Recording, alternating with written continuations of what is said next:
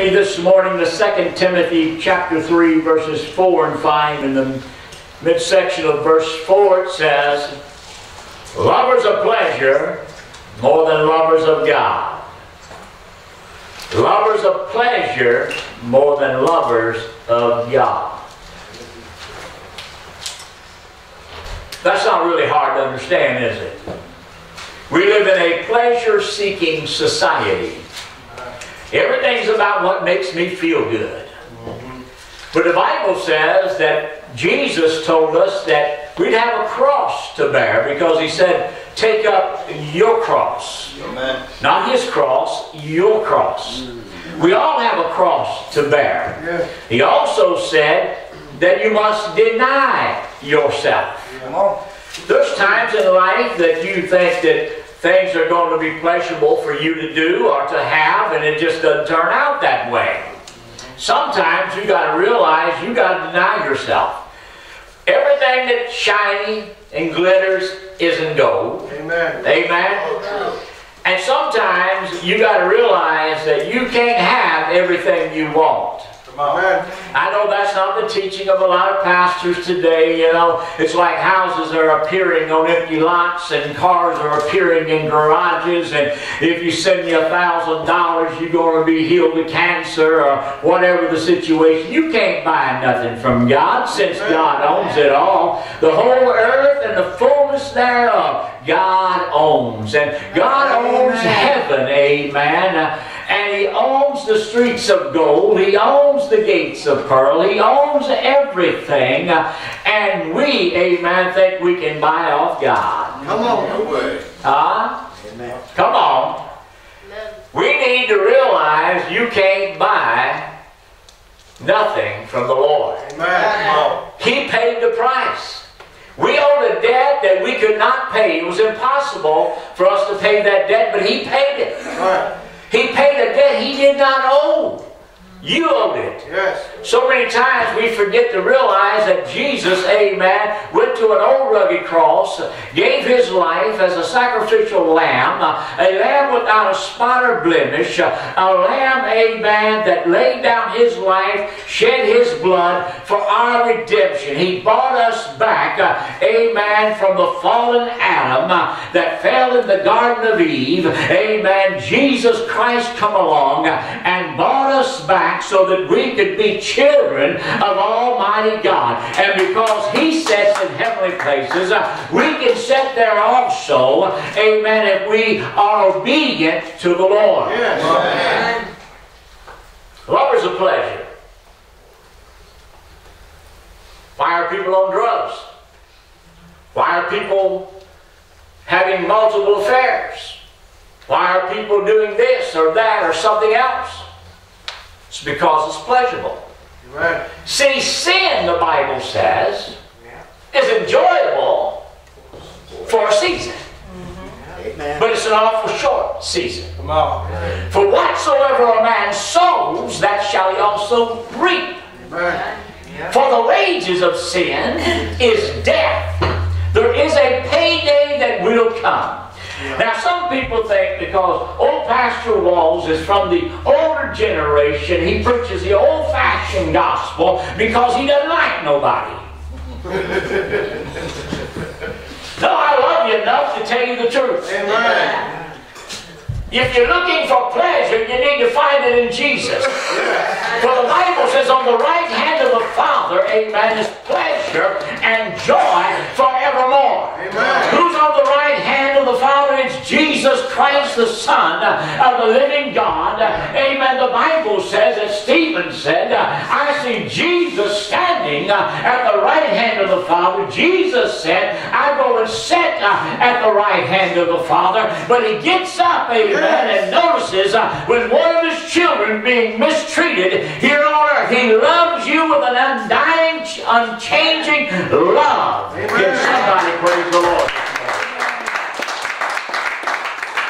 Right after that, in the 5th verse, it says, having a form of godliness. But instead of denying themselves, denying the power thereof. And from such turn away. Yeah. That word form means they have an appearance of godliness. Yeah. You know, somebody was just telling me today, somebody that God gave a miracle to standing right here that we prayed for. A tremendous miracle. God gave it to him, and today is just ranting and raving on Facebook, and then all of a sudden puts something else about God or His church. A form of godliness. You want to appear to be someone you are not. Yes. You know what the Bible calls that? Hypocrite. You know what hypocrite means? An actor. Yep. Hollywood's full of them. Yep. I get amazed when the Hollywood actors tell us, amen, what we should do. And they're going to stop making movies if we don't stop, amen, talking about things that we're passionate about. I could care less what some actor who gets up in the morning who doesn't even know who they are because they're in different characters all the time is going to tell me, amen, how to live for God. Come on, somebody say amen. Amen. You can't stop this. I don't care how many hypocrites are out there. There's still some good Holy Ghost filled people, amen, that know God and know the power of God in their life that enables them to withstand the world and all the tactics the devil has and uses against us. Amen. Christian in name. Well, Jesus talked about that, didn't he? Yes. He said, many shall come in my name Yeah. and receive me. Uh-huh. Well, what's his name? Jesus Christ. Yeah. Where do we get the word Christian? From Christ. You know what it means? Christ-like. Amen. But if you're just Christ-like in your appearance, Come on. then you're really not Christ-like. Amen. See, Christ lives on the inside of us, not on the outside of us. Yeah. He's in our heart, amen. It ought to control our mind. That's why we ought to have the ability, and do have the ability, if we deny ourselves from the things of the world, we come out of the world and become separate because we are a people called by God. We are a royal priesthood. We're a holy family of God. I'm preaching better than you're shouting. Amen. And we can sustain, amen, from the things of the world, and we are children of God. Amen. Appearance of God. Yeah, I'll be there when I want to.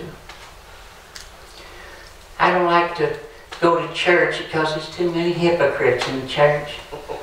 Amen. Well, there's one less. Amen. One less. Amen. My church is on the lake. Only lake you're going to is the lake of fire. Right. Amen. Amen.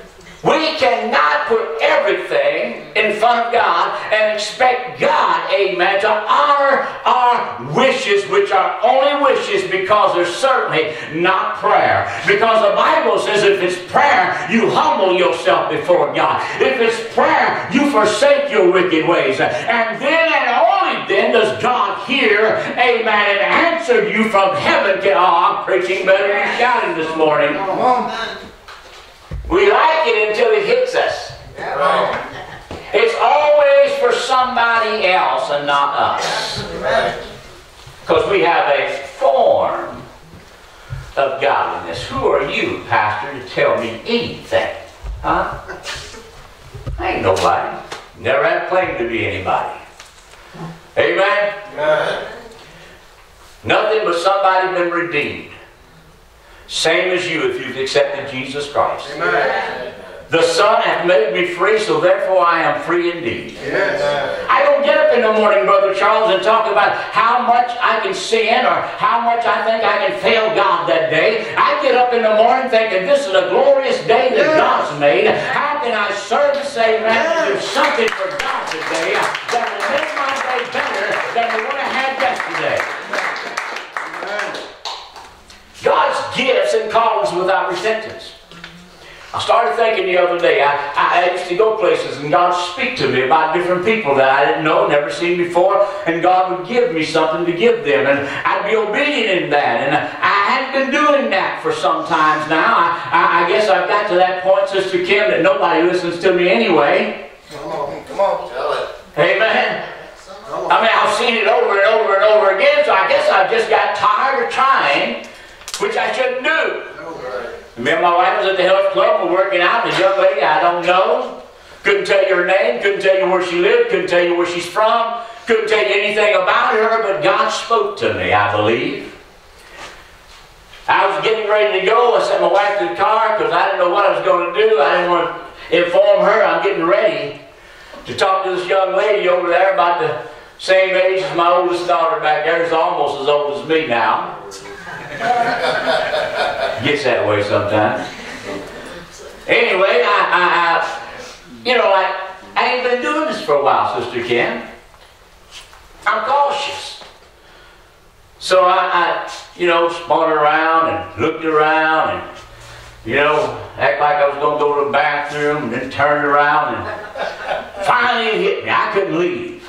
So I might as well get it done. Amen? Amen. So I went ahead and went over and said, ma'am, I don't know you, never have known you. Amen. Couldn't tell you anything about you, but I can tell you this. She said, what? I said, I feel like God spoke to me that no weapon formed against you shall prosper, and every tongue that rises up against you shall be put down. Amen. I said, I don't know if that means anything to you. She said, yes, sir. If you're a Christian, it does. Thank you, sir. So I don't know what she was going through, what problems she might have, but God wants to give people a word, but He can't use you, amen, unless you're denying yourself and walking, amen, in the Spirit and not fulfilling the lust and desires of the flesh. He's not looking for somebody who has a form of godliness, but He's looking for somebody who has the power of Almighty God that's invested in His Son Jesus Christ, power and authority that's been given to each and every one of us as children of God. Can somebody say amen? All Scripture, the 16th verse says, is given by inspiration of God and is profitable for doctrine, for reproof, for correction, for instruction in righteousness. What is it for? It's for instruction in righteousness. Yes. Well, Pastor, you're getting in my business. No, I'm not in your business. What you do is entirely up to you. If you're a homosexual, that's up to you.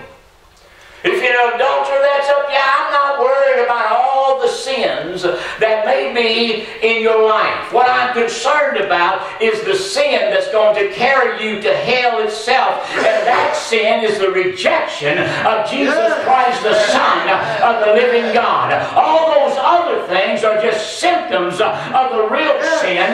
Amen. The nature of sin that has taken power and authority over you because you have given the devil a foothold, a place, and the Bible says neither give him place, which actually means a toehold, because once you give him a place, that becomes the weakest link. Amen. And you are just as strong as the weakest link in your perimeter. Amen.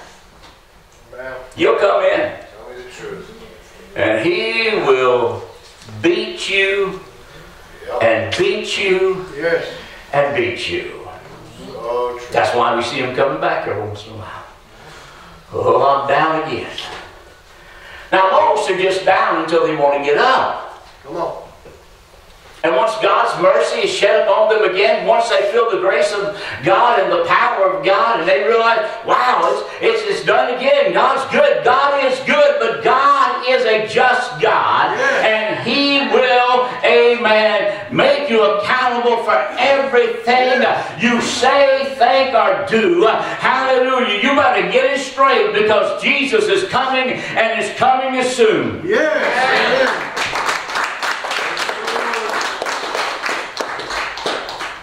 Matthew 28:18. And Jesus came and spake unto them, saying, all powers, turn to your neighbor and say, all power, is given unto me in heaven and earth. Not some power, but all power. Luke 24:49. And behold, I send the promise of my Father upon you, but tarry ye in the city of Jerusalem until ye be endued with power from on high. Can somebody say amen? They were endued with power on high. Amen. Let's look at Acts 1:8. But ye shall receive power after the Holy Ghost is come upon you, and ye shall be witnesses unto me both in Jerusalem and in all Judea and Samaria and to the uttermost parts of the earth. God said, I'm giving you power. The power's for a reason. It's to make you a witness to all. But first, where do you start? Right there, where you're at. Right there where you're at. You are a missionary to your children. Yes. Right. Hello, I tell people all the time, you are teaching those children whether you want to or not. Yes. The public system has more time most of the time than you got, because when they're at home, the internet, cell phone, a wide world web, get it? Yeah. Cell, net, web. Does that ring any bells? Yes. Let me tell you something. Has anybody ever had a web in your house and tore it down and come back the next day and the web is there again? Yeah. See, tearing down the web doesn't help. You got to kill the spider. Amen. If you kill the spider, he can't build the web. Can somebody praise the Lord? And some of you got some spiders, amen, that you are giving heed to, and not the word of the living God, which you need to know that God's given you power over all the power of the enemy. Amen. He's giving it to you. You got to use it though. You can't use it just as an appearance. Amen? They look like they got it, but they don't have it. Why do you think preachers have now gone to having somebody interview people that come to the meetings, hello, and get the cards, and then they know your description, and the preacher got a little bug in his ear, and they tell him, there's a girl, she's got like a maroon sweater on, black hair, blue and black. She's going through some mental depression. There's some things she's facing that is really giving her a lot of stress. And then he says, her name is Kathy, by the way. Kathy Nardi. And he says, is there someone, Kathy Nardi? That's you, isn't it? Do I know you? Have I ever seen you before? You know? See, you can't have a counterfeit unless you got something real. Right. Amen? God told people their names and addresses. Go to a street called Straight. Yes. Amen? Right. Talk to a man named Ananias. Amen. Watch the scales fall off your eyes, Paul. See, God knows exactly what you need, who you are, and where you're at. Amen. There is the real gift of the word of knowledge. There is the real gift of wisdom. There is the real gifts of God. Amen. But some have counterfeited those gifts. We live in a day and an hour when there is a counterfeit church and a bargain counter religion. And I'm here to tell you, it's time that men and women of God expose it.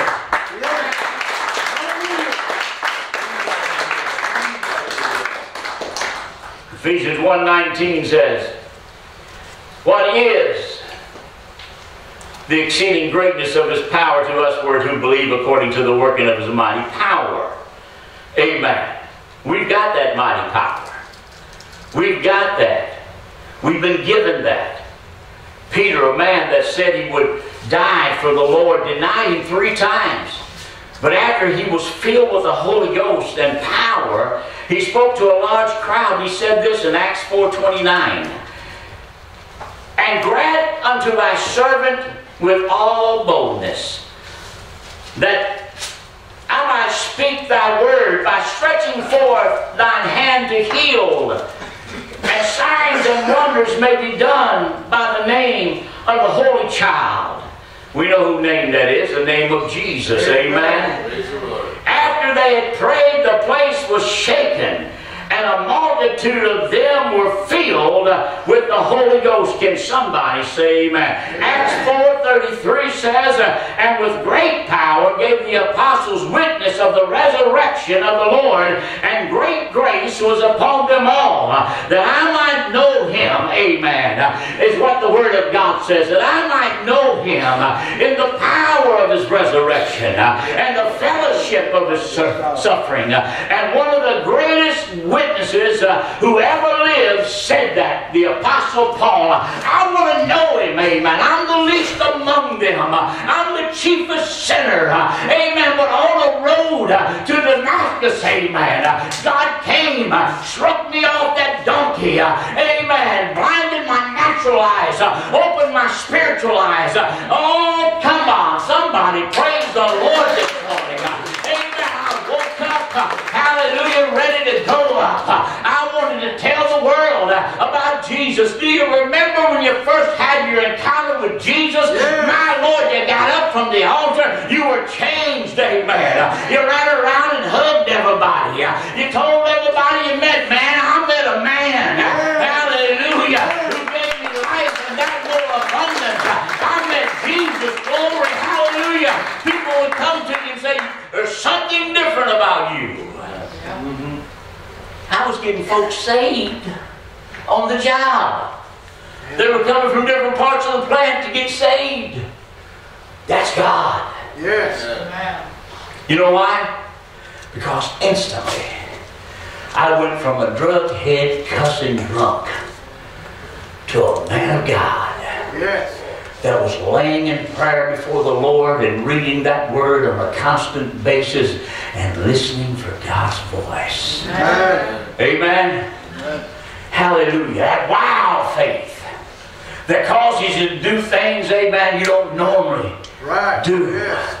But you believe that God is able to do exceedingly abundant above all that you're able to ask or think, according to what? The power that works within you. There's the power of God. Amen. It fell upon them, 120 in that upper room. Hallelujah. And the Holy Ghost came. Hallelujah. Set upon them as tongues of fire.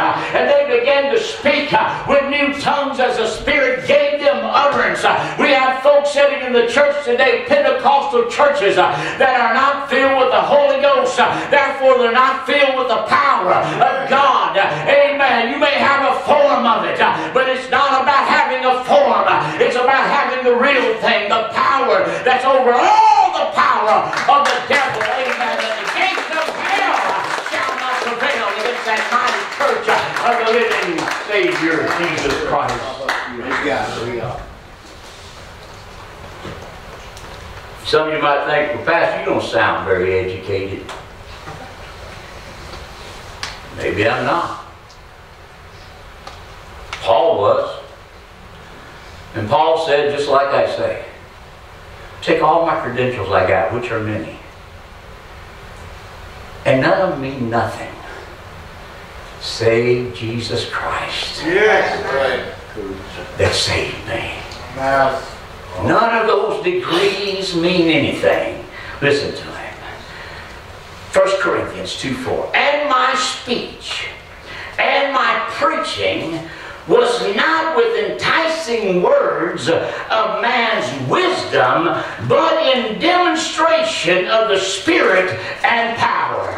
Paul said, I might seem to be uneducated, and when you finally meet me in person, you might think, who is this man here? He certainly doesn't look like he speaks, amen. He speaks with great authority and power, but look at him. He's just a natural man like anybody else. No, he's not. He's a man that is surrendered to God. He's a man, amen, that's come out of the world. He's a man that's had a life-changing experience with Jesus Christ. He's a man that knows the power and the demonstration of the power of a mighty God who can take handkerchiefs and aprons and preach or have them on his body, amen, and send them forth. And the Bible says people were delivered and saved and healed. Paul had more power in his handkerchief than most of the church have in the whole congregation today. Right. Peter, a man that denied Jesus 3 times. And see, Peter thought it was going to be easy. Well, Lord, you know, you're the king. King of kings. I've seen your demonstration of power. Man, I've seen you cast out them devils. I've seen you raise the dead, heal the sick, open blinded eyes, unstop deaf ears. I've seen you make the lame man walk and the dumb man talk. Oh. Well, man, everything is going to be great until they find out that Jesus has been taken captive and that he's going to die on an old rugged cross. Then everything changed. The Bible says they scattered. Somebody told me one time, said, you don't have too many people with you. I said, well, let me tell you something. At the end of Jesus' life, he had nobody. Amen. All his disciples left him. Peter started cussing. Hello. Come on. And Jesus on the cross said, my God, why hast thou forsaken me? Oh, there's times I get lonely. There's times I feel like nobody cares. There's times I feel like nobody listens. There's times when I think I'm just up here like a sounding timbrel. I'm just doing nothing. But then I'll get an email listening to you preach. It's blessing my heart. Amen. Somebody else will email me. We're listening in such and such a place. And I'm thinking, Lord, maybe they ain't listening everywhere, but they're listening somewhere. Yeah. That's right. So no matter how little that you think you're doing, at least do something, even if it's little. Amen. If you can't get everybody saved, get somebody saved. Yes. Began at Jerusalem, then branched out to Judea, amen, and to the uttermost parts of the earth. Bring the gospel of Jesus Christ. Amen. Amen.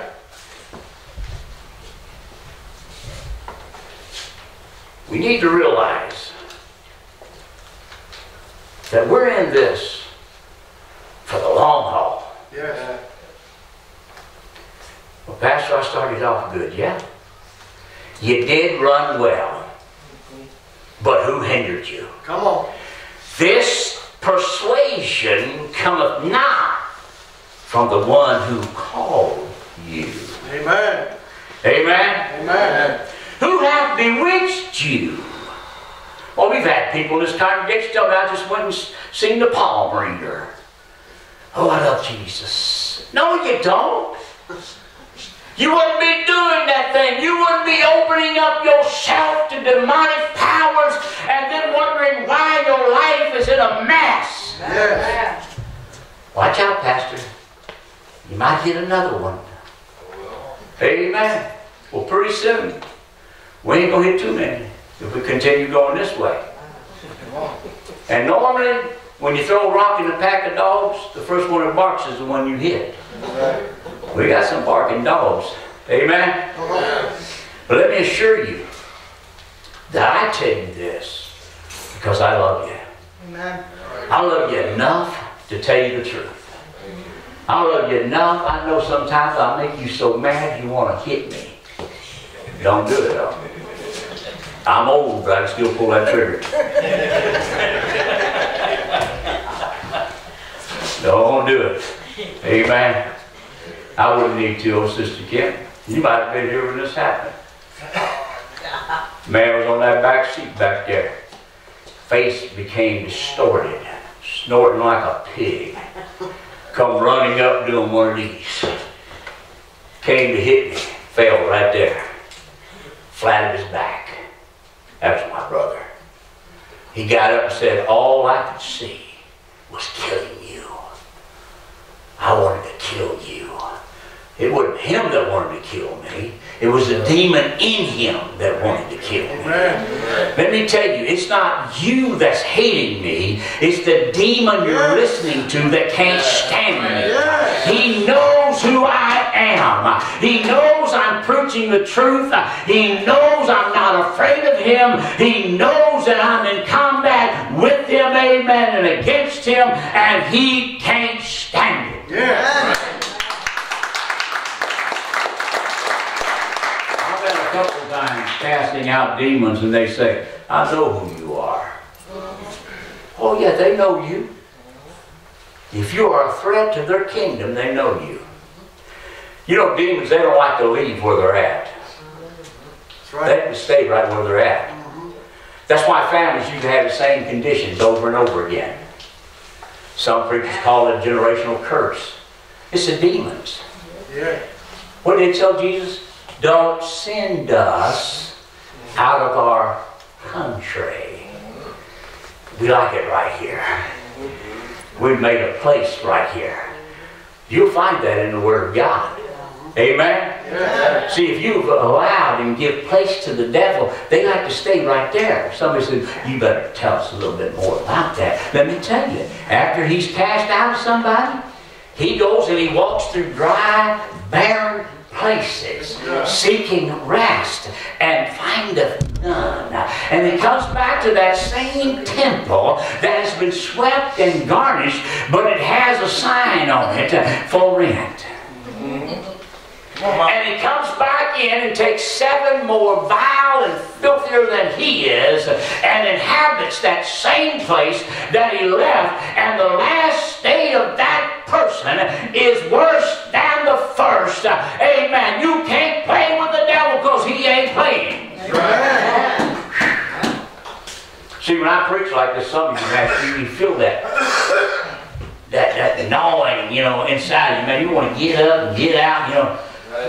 Used to, when we had mothers here with young babies, they actually pinched the baby so the baby cried so they could run out.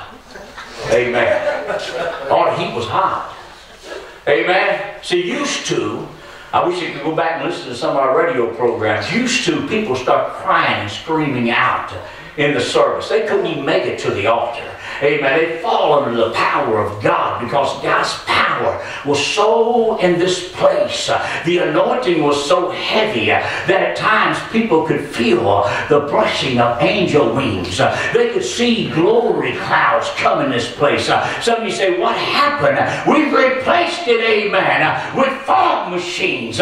We've replaced it with lights and glitter and glamour because we have a form of godliness but deny the power thereof. We don't need gadgets and gimmicks. We need the Holy Ghost and power back in this place.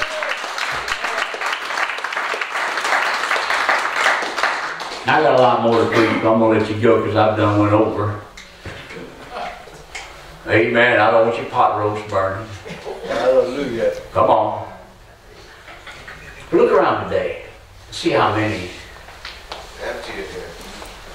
Now, some have legitimate reasons. See, when we talk this way, we're not talking about you.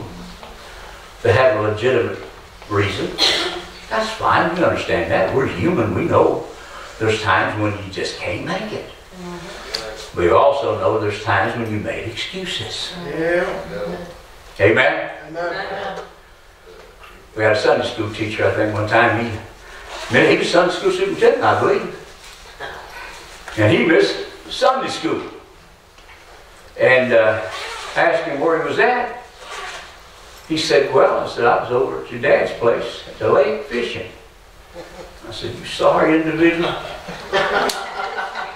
You had a job to do. My dad told me, he'd go there one time, he left his poles, left his gears, left everything. My dad told me, you don't get out, I'll kill you right here where you stand. Amen. Don't mess with the devil. Amen. You don't play. My dad at that time was pretty much a devil. And he didn't play. Amen. But see, you can always make those excuses. You can always come up with something. Amen. But you need to come up with this. He gave us power. Yes. Not a form, but power. Amen. To demonstrate in the words we speak, because of the words of God, that are spirit and life. Amen. To the hearers and the doers that believe in what's being said. Would you stand to your feet this morning? Pastor, I just got a prayer request from Rita. Her husband is not doing very well today. Rita? Yeah, I'm wondering where Sister Rita was at.